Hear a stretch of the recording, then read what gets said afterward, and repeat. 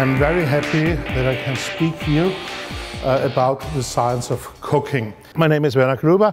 I'm working at the University of Vienna in the field of neuroscience, and therefore I'm interested in the synchronization of neurons. But I have a special part in my life is the science of cooking, where I'm interested in to discuss the rules of kitchen. We have learned so many traditional recipes, and we've learned traditional rules, how to make beef, pork and so on.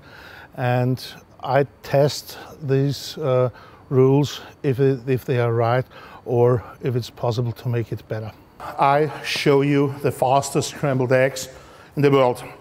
You need only this pan. Pan is cold. Then you need 1 or 2 eggs.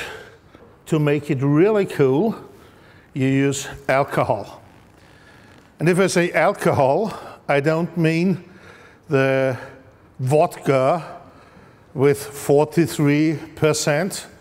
I mean alcohol. 95% alcohol for the breakfast.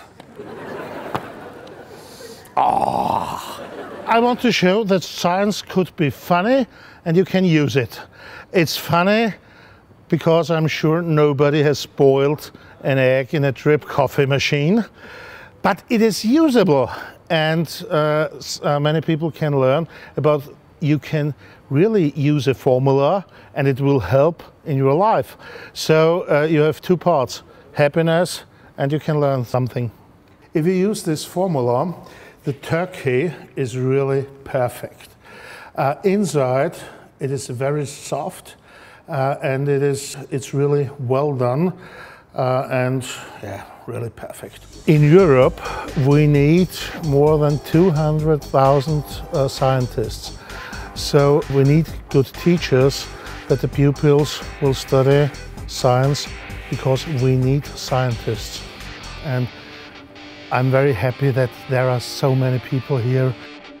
With these events, we can show that science, physics, chemistry, biology makes fun and can help and save life.